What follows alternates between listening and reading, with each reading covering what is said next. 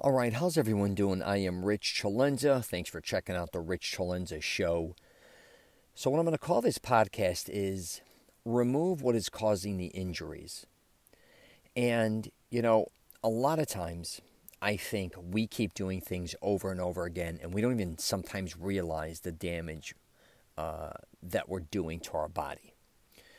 And over the new year, I went to my friend Robert. He's actually my co-host on some of my podcasts. He had an incredible party at his house, and I got to meet some new guys.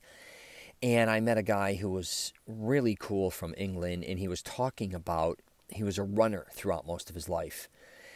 And, after a certain amount of time, like a lot of people, their feet start getting destroyed, their heels, whatever the case may be. And I'm pretty sure he went to the point where he needed stem cell. I think he had stem cell surgery, or he had a shot of some sort. I'm not sure. I don't want to screw that up, but I'm pretty sure he had some type of surgery, and that's one of the things I think he had done, which was pretty amazing to hear about. And he wasn't even, sure if he was going to walk ever again correctly. And to hear his story, and he's very athletic and looks great at his age. And, we were discussing how a lot of times, though, throughout the years, we kind of don't pay attention to what we're doing to our bodies. If you watch any of my podcasts, if you listen to any of my podcasts or watch any of my YouTube videos, a lot of times I touch upon fitness. But this really isn't about fitness. This is just really trying to figure out what is helping your body and hurting your body. Because I do think a lot of times, and I discuss this a lot, what we think we're doing as far as helping our body, we're actually, after a certain amount of time, destroying it. Also, what we may have done in our past is definitely not going to necessarily work in the future. My mother was in town this week as well for the holiday, and she ended up falling at the movie theater, and she has a bad knee. And, she's done a lot of physical labor throughout her life. She's very active, very strong. And, sometimes you look at it, and she's actually talking about getting a knee replacement and kind of has been postponing it for many, many years. She's 70 now. And I think she has to understand that it's time to do this. My girlfriend's father had 2 knee replacements, and he still plays tennis every day, which is amazing in itself. But he knew there came a time where, he needed to make changes. Now, if you look at his lifestyle, I'm going to kind of throw it in his court now. He's been playing tennis his entire life. By him playing tennis all the time, did it blow his knees out? To a certain degree, I'm sure it did. But on the other hand, he is in amazing shape, and he loves playing tennis. It is such a big part of his life. So, sometimes you do things, you wonder, that are such a big part of your life that giving them up almost is like a small death. Back to the guy I was talking about running, which now it sounds like he's doing a lot of swimming, which I think is wonderful. But on the other end, my girlfriend's father, he still refuses to stop playing tennis. So it's kind of, you have this back and forth sometimes when it comes to taking care of your body, that a lot of things you do or still do keep you in a certain type of shape. And then on the other end, those things you do may be, again, destroying you and preventing you in the future from maybe being able to stay in the same shape, I guess you could say.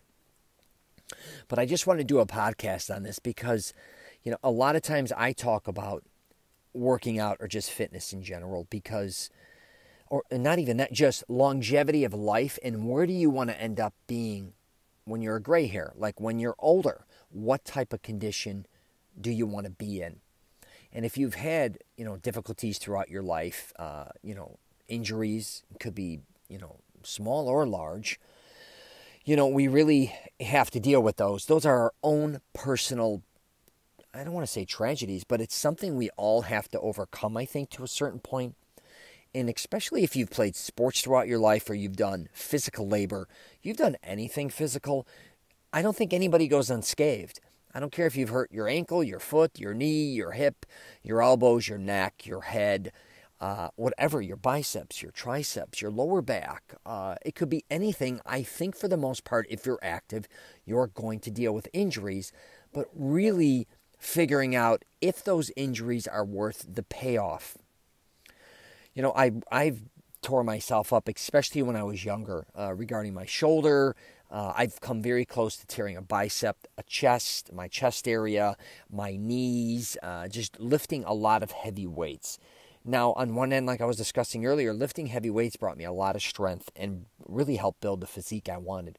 But after a certain amount of time, it literally was taking a toll on me where it was destroying my body. And, the last few days, it's the new year, 2021. I just wanted to take a break from weights myself, and I went and just did a lot of swimming and just doing some cardio, not extreme. I just went and actually just tried to test it. I did like 100 laps swimming, mainly underwater, but I do all these different things in the water to see how I felt. I haven't done that in a long time. I usually just stop at 40, and I usually do it after workout. And I just said, you know what, I'm going to just go swim and see how I feel. And I felt pretty good, especially for all the crap I've been eating throughout the holidays and just eating out constantly. But I have to, at my age now that I'm going on 52, I have to really start thinking about restructuring a lot of my workout.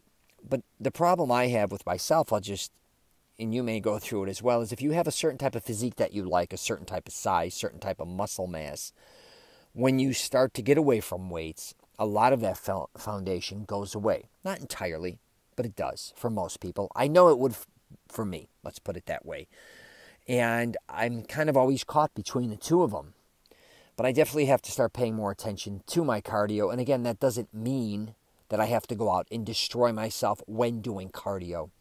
And that's the one thing I'm going to touch upon this at the end is I think a lot of people think as they get older, they have to up their cardio, which is fine if that's what you want to do.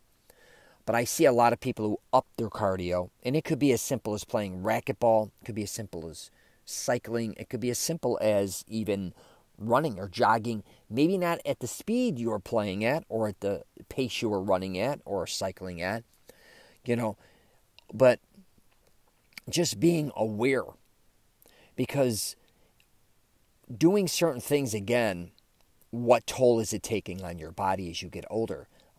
Working out more, I think, is wonderful as you get older, but how you treat your body when you're working out.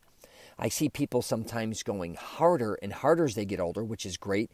Not always just trying to keep up with their past, but just starting to feel, more fatigue. And they think by getting that cardio back will definitely bring back life. Sometimes it does. But I also think a lot of cardio also can destroy you and exhaust you. And again, the impact that it has on your body. I love swimming and I like doing other things, but finding things that keep a great amount of blood flow as you get older, but also not really taking a hardcore toll on your tendons, joints, and muscles. And that's one of the reasons I love swimming is because of the buoyancy. Because I know as far as what I've done throughout the years lifting a lot of weights, what I'm going to have in the future as far as pains and aches, as far as that I think I'm going to have. And I'm going to probably have a lot because I went, and I still go pretty heavy when it comes to lifting weights. But I also know when it comes to certain things, it could be legs, it could be certain movements that I'm doing. I know what's going to work for me and what isn't as far as what I believe in the future. And I think you need to as well. And this goes for, again, you work out it or not. I don't care if you're a woman or a dude that just hypothetically clean houses and it's physical labor, or you do construction, or you're a plumber, or you work for the city, or, even if you're a cop where maybe certain things you do, and it's not only like when you're moving, it's how much you're sitting, how much are you not moving. I think a lot of people have to realize the toll that's taking on their body as well.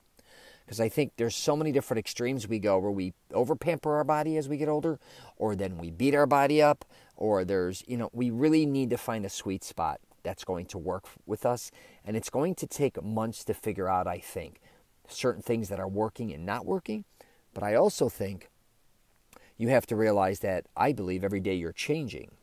So, in a month or two, you may gain 5 or 10 pounds, or you may lose 5 or 10 pounds. You're a different person. Physically, you're always changing as well. So don't ever get caught up thinking, you're going to be doing the same thing. Or I wouldn't do the same thing over and over again. I just like to evolve, and don't forget to always experiment. All right? I'm going to wrap it up there. I'm going to be putting up some new videos or Actually, I'm not putting up new videos, I should say. I'm not putting up any new videos on YouTube for a while. I'm strictly going to be doing podcasts. I'm going to be doing them with myself, other people, my co-host Robert Beninati as well. So those are going to be on YouTube and obviously everywhere else regarding my podcast. And you can find me anywhere else through my website, richcelenza.com. All right, take care, and I wish you nothing but the best.